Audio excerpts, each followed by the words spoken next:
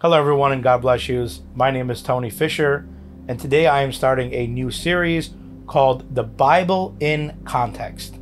And what I'm going to be doing is reading some scripture, showing how we can easily take them out of context and then show the actual context that is in the Bible itself. So to start off, we are going to be reading John chapter 13 verse 7 in our first episode of this, and this is how it goes.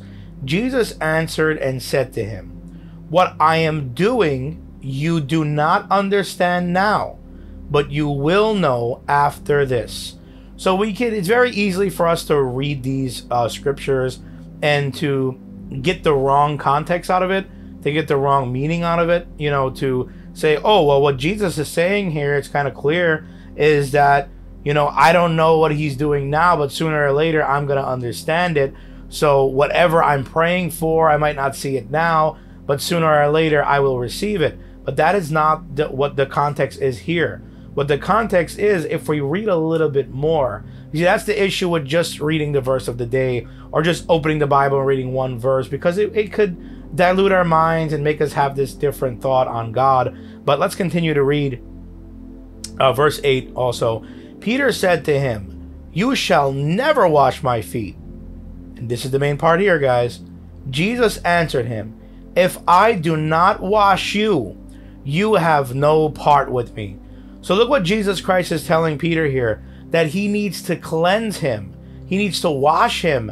And what's the point there? How does that make sense? Okay, the way it makes sense, guys, is that when Moses built the temple, God used him to build the temple, but then he had to sprinkle the place with water and blood in order to cleanse the place, with the blood of an animal, obviously, but to cleanse the place, because God's Spirit cannot dwell in a dirty environment, which is a sinful environment, something that is built with human hands, whatever it may be. So what Jesus Christ is showing him here, I'm washing your feet, and you don't understand what I'm doing now, but sooner or later you will know. You will know what? You will know that you are cleansed. You are clean, and now my Spirit can live within you. Yes, you are dirty, filthy humans, but one day you will be cleansed by my blood, and then you will be made cleansed so my Spirit can live in you. That is the context here. And to finish us out here, let us go to the book of Hebrews chapter 10 verse 22. "Let us draw near with a true heart in full assurance of faith, having our hearts sprinkled from an evil conscience and our bodies washed with pure water." So look what the Bible is telling us here, guys. We are cleansed. That's the meaning of that verse. That verse does not mean that whatever you're praying for, you don't see it now, but you will in the future. It's not what it means. The verse is very clear on what it means. The chapter is very clear on what it means. And what it means is that Jesus Christ has cleansed us. And the part that we don't know, we do know. You see, this is another thing too that's good to keep the Bible in context, is who he's speaking to. He's speaking to disciples that haven't been cleansed yet. And he's telling them that they will be cleansed.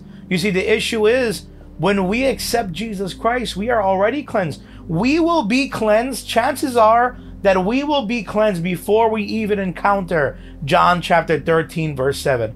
So it is very hard for us to read this scripture and be like, okay, I don't understand it now, but I will later. Because chances are you understand it already.